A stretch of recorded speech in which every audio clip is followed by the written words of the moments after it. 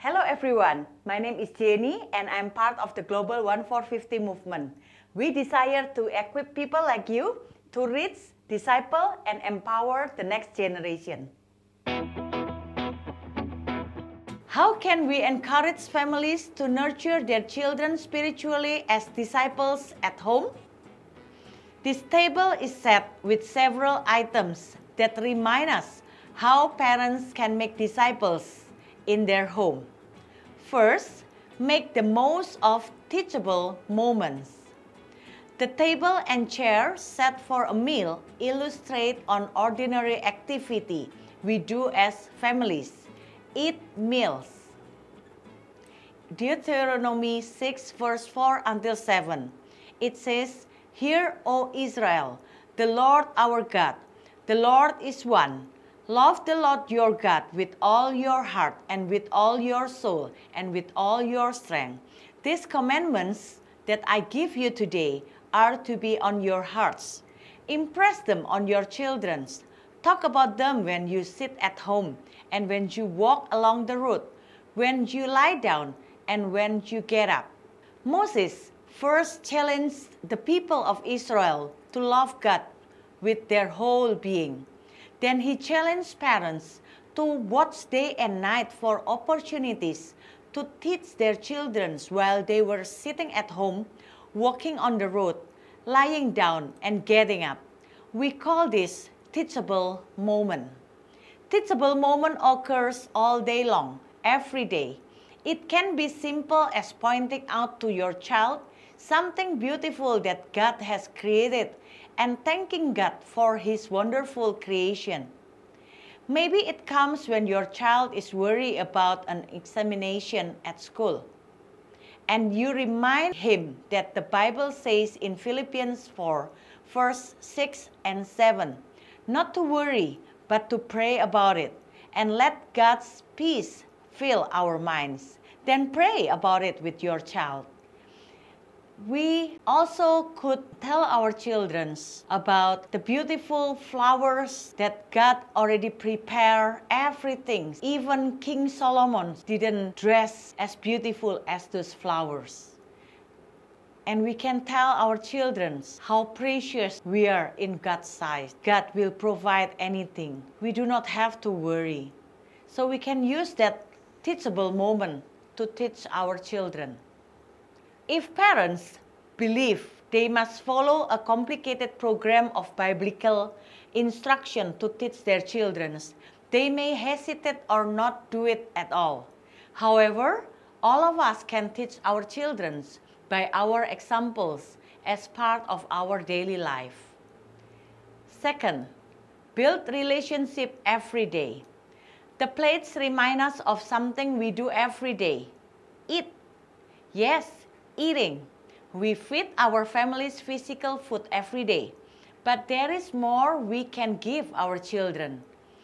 Some parents want to disciple their children, but they try to do so without building good relationship with their children first. Children will not be open to our spiritual encouragement or instruction if they do not feel at ease with us or enjoy our company.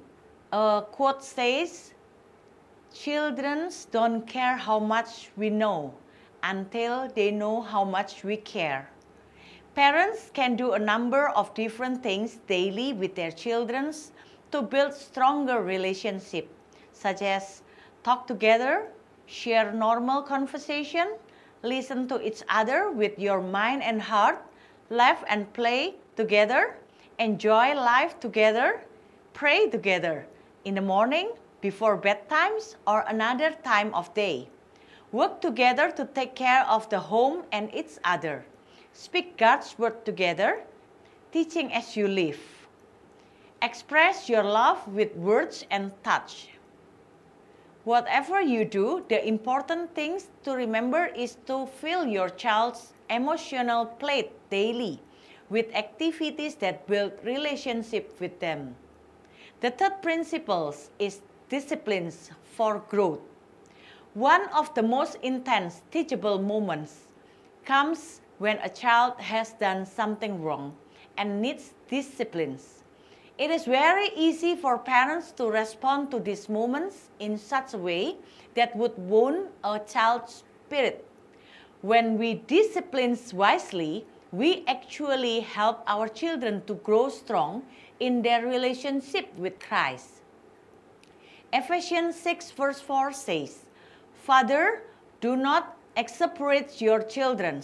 Instead, bring them up in the training and instruction of the Lord." The two words used in this verse to describe how we bring up children, training and instruction, have interesting core meanings in the original Greek language. One word means to teach with great love, and the other means to love with great teachings. The words show that there should be a balance between firmness and love. Salt helps us to understand this balance. Salt is made of two chemicals, sodium and chlorine.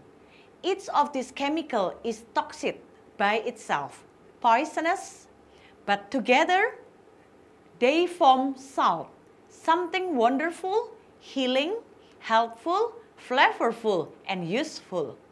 In the same way, if parents are overly permissive with their children and only love without correcting or giving guidelines for behavior, this can be toxic to children's growth in faith.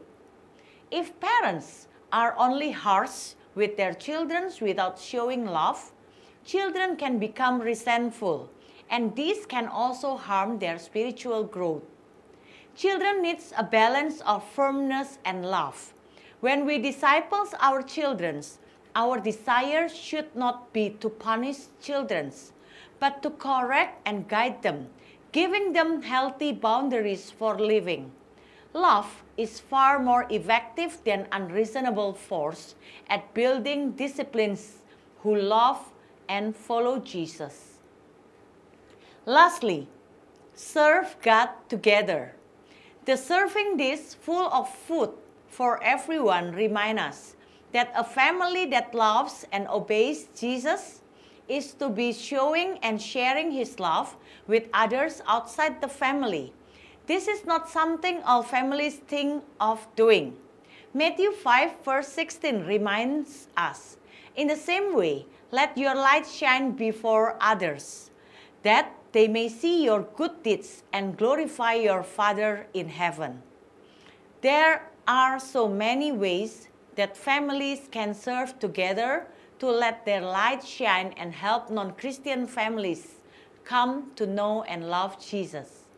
Families can get to know others' families by inviting them into your home or visiting their home. Get to know other families by spending recreational time with them. Meet the needs of a family in need.